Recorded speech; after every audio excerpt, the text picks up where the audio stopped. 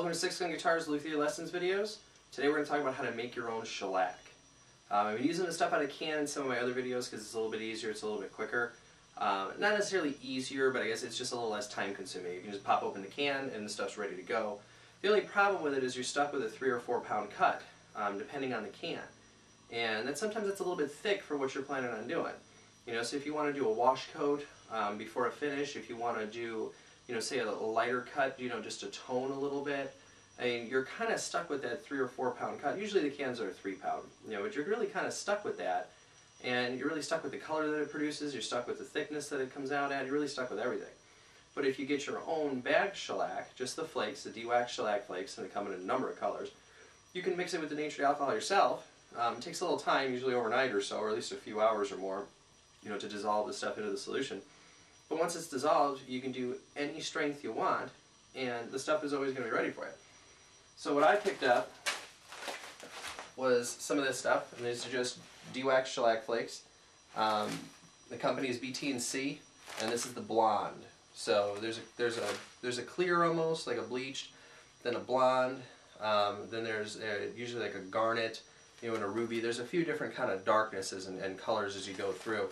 But I'm going to go with the blonde, just because I want to add a little bit of a tint with the shellac, but I don't really want to go super orange, or really super dark like in a garnet. So I got my shellac flakes, and this is a 1 pound bag, which helps when we're starting to add things together. I got a couple of 1 quart jars from Kerr here. Just got 2 of them. You get 12 of them for 12 bucks or 13 bucks, so basically a bucket jar. And then I picked up some denatured alcohol.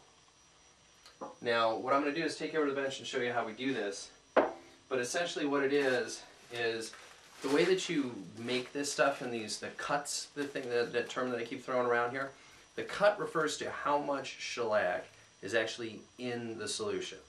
So if I were to have a gallon and put 1 pound in there, I've got a 1 pound cut, because it's all based on the gallon and based on how many pounds. Now if I had a half a gallon and I put in a whole pound, now I'm up to a 2 pound cut. If I have a 1/4 gallon and I put in a whole pound, I'm up to a 4 pound cut. Because if I were to have a 1/4 gallon with one of these, it would take 4 of these to do an entire gallon. There's where you get the 4 pound cut. What I'm planning on doing is doing a little bit of French polishing. So what I want to do is get a 2 pound cut. So what I'm going to do with my quart jars here, and it's nice to know the math on your gallons to quarts to pints. So a gallon is made up of 4 quarts. Each quart is made up of 2 pints.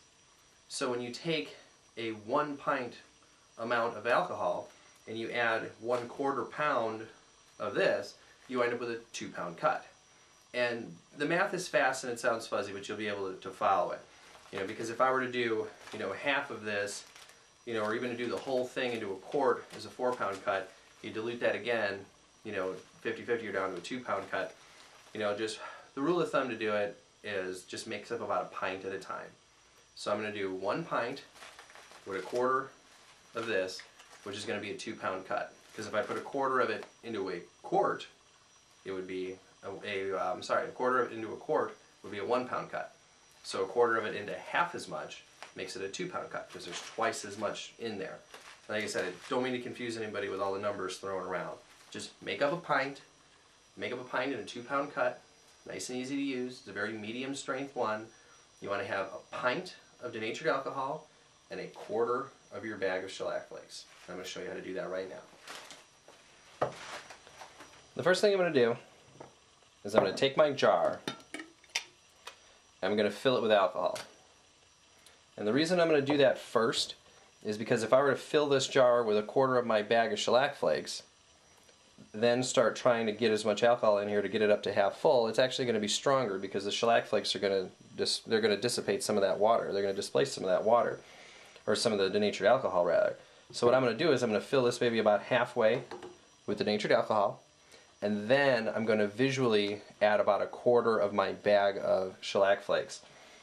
You can weigh them out. I mean, that's the way to get the absolute precise measurements on that. But if you just eyeball it, you're going to get very, very close to your cut, and you're going to be just fine as far as shellac goes. So what I'm going to do now, go ahead and pour this into my jar.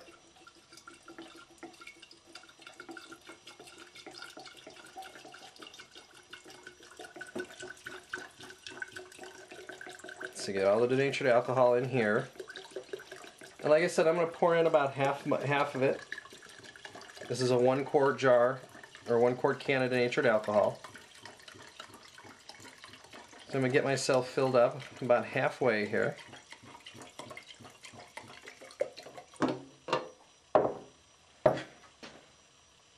Halfway, that looks about right. And just a little bit more.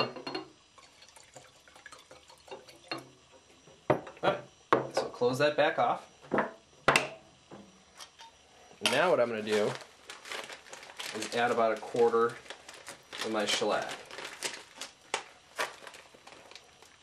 Because that's going to get me to that 2-pound cut. So again, just kind of visualizing as we go here. Actually, you know what? I think I'm going to go ahead and pour it off. I'm going to go ahead and pour it off into here first. So that way I can make sure we've got it about right.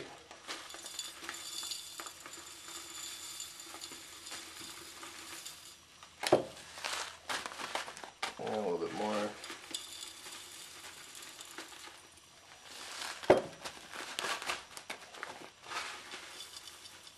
Okay. So that right there is about 1/4 of my bag. Actually, I'll pop in just a shade more. So that right there is about 1/4 of my bag.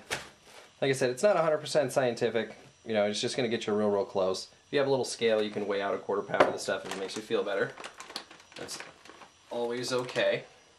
So now what I'm going to do is I'm going to add these flakes to my denatured alcohol. And what you're going to have to do every once in a while is come back into the shop and stir these guys up. You can just kind of agitate them. You don't really have to stir them too much. But you want to keep your jar closed nice and tight so that way the alcohol that's in there doesn't absorb any water from the air. So just kind of give it a good stirry stir like that.